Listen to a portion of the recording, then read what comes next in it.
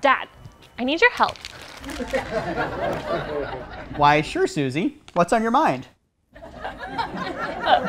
I have 2 tickets to the Wallabies concert this weekend, and I don't know who to invite. I was thinking maybe Laura, because she's new in town, but Pamela's been my best friend since forever, except that she's been ignoring me ever since she started going steady with Johnny. Well, here's the thing about friendships. Friendships are sort of like gift baskets. Each one has its own unique set of... Okay, look, I was really kind of hoping this was going to be a CocoaPods question. Do you have one of those for me? You're not a very good father. I know. But seriously, CocoaPods, hit me.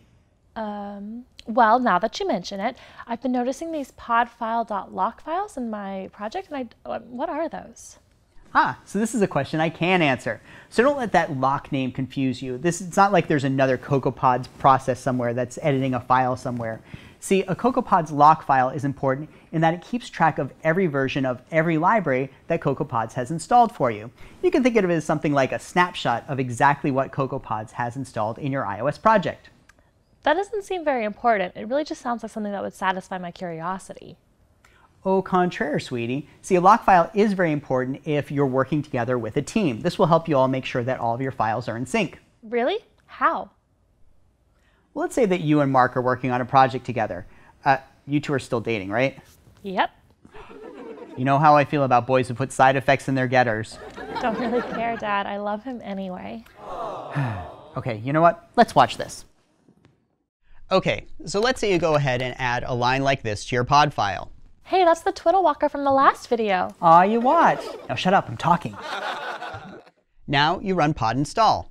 Now let's assume the latest version of our hypothetical library is 1.3.3, so you'll get that version added to your project. Now let's say a few days later, the author of the library updates it to version 1.4. You don't run pod update, so you're still happily plugging away on version 1.3.3. But now let's say Mark gets a copy of your project and he runs pod install. Well, without that lock file around, CocoaPods would just go out and install version 1.4 on his machine. If he starts using features that aren't in version 1.3, it could break your code when you merge in his changes. Dad, how does a lock file help? I'm getting to that. Be patient. Now, on the other hand, if you have your lock file checked into your project, it'll record what version you have installed.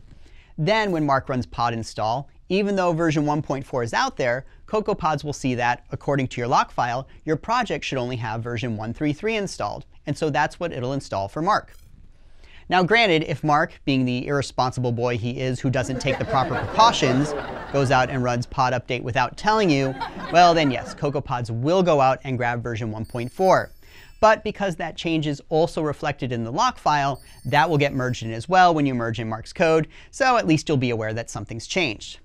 Oh, another nice feature of the lock file is that if you're tracking it in source control, you've got a very nice snapshot of every library you've installed at any given time. So if things suddenly break, you can use it to jump back in time and recreate the exact environment you had when you checked in the lock file.